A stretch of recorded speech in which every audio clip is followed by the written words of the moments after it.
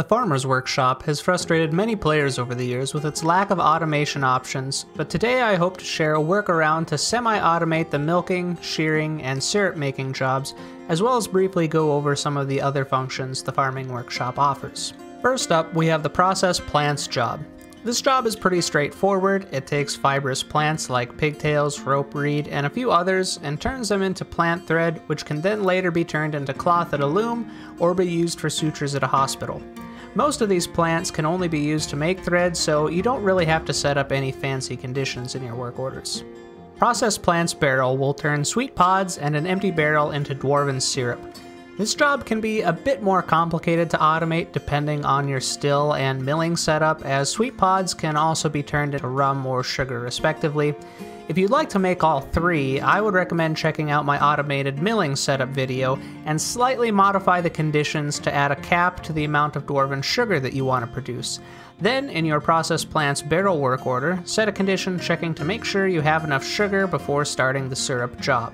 If you prefer, you could also do this in reverse as well. It just depends on if you want more barrels or bags. Process Plants vial is probably the least used job in this workshop. It takes an empty vial and valley herbs and turns them into golden salve. Golden salve is a reasonably valuable trade good, but valley herbs only grow on certain maps and can't be cultivated, so golden salve industries can be quite rare. Make cheese is another simple work order that can be easily automated by checking if you have any milk, and if so, turning it into cheese. The difficulty, however, is in getting the milk. Milk animal is one of the first frustrating jobs at the farmer's table.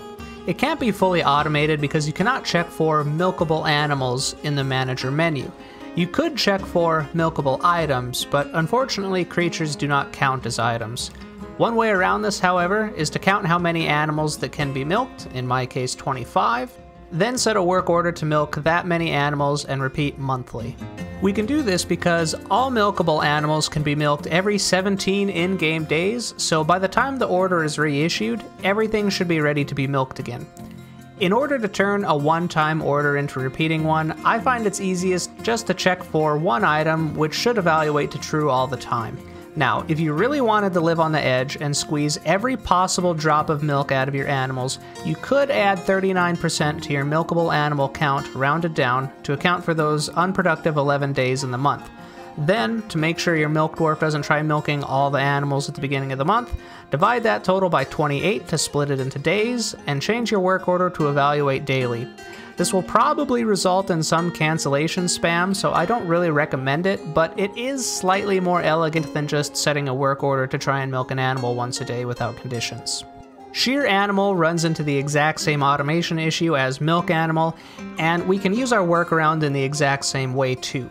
The only difference is that woolly animals can be sheared once per year instead of once every 17 days, so just count the number of woolly creatures you have and set your work order to shear that many, and it'll evaluate once per year. Spin thread will take wool from your shear animal job and turn it into thread, which is often labeled as yarn in the game. It's easily automatable, just like cheese. Process Plant to bag will take an empty bag and a query bush and turn it into query bush leaves and rock nuts. The leaves can be eaten, so they should make their way to your kitchen, but the rock nuts will need additional processing if you want to turn them into oil and press cakes. Do note that rock nuts are not separate from rock nut seeds, they're one and the same, so if you want to plant another season of rock nuts, you have to make sure to not process all of them. Make sheet from plant will make a papyrus sheet from a papyrus sedge plant. This is easily automatable too, but not every map will have papyrus sedge growing on it. Lastly, gelding is performed at the Farming Workshop, but in order to perform this task, you have to designate which animals you wish to geld in the Pets menu under the Citizens menu. Once an animal has been designated for gelding, it will automatically be taken to the Farmer's Workshop to be separated from its jewels. That's it for this Dwarf Fortress guide. If you liked it, please leave a like and let me know in the comments if you have anything else you'd like covered.